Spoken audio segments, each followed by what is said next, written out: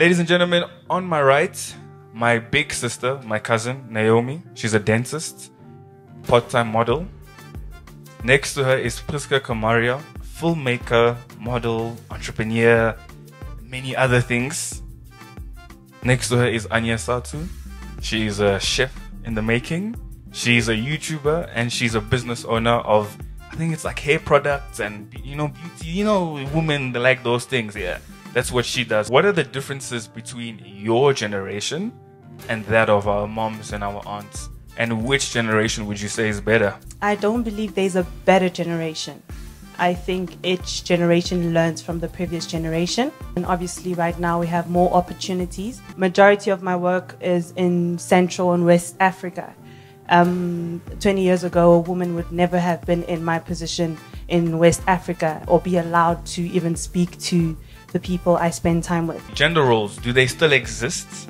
And how important is it to have gender roles in society and in relationships? I'm still in the old school type of gender roles.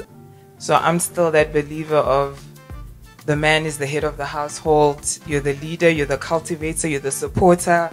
I'm there to help you wherever you lack. Hopefully, I can meet you halfway type thing. As long as my partner and I are in agreement with what it is that we expect from each other and where we're going, then it's fine. Do you think men are struggling to catch up to the new age women? I think so. I think it also just goes back to my previous point, just access. And I think you find women that are becoming a lot more independent and don't necessarily need a man to support or whatever. This bird is a woman.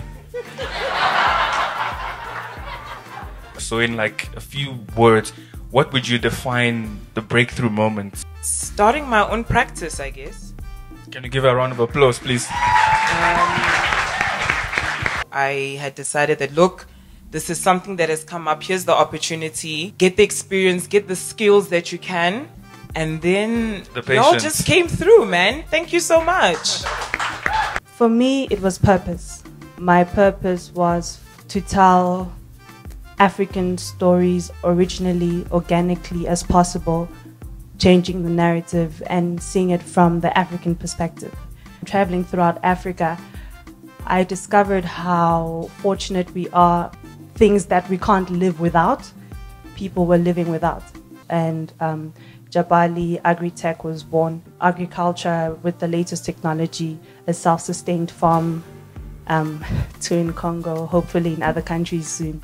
Anya Satu, being in your early 20s, you're from Johannesburg, but you study in Cape Town, you have your own business, you do YouTube, you work. So how do you handle all of that? I'm not really much of a procrastinator, which I think really helps me. Also, knowing how to plan. Plan your work, plan your rest, plan when you're going to have fun. Also just planning for if something flops or if you just wake up and you just feel tired, you need to plan for that as well so that you don't get caught off guard by that. If I'm planning something that is going to happen in the next 6 months, I set daily goals or weekly goals to make sure that by the end of the 6 months, I've reached my target. There's no easy route to success. You have to wake up and work, put in the work.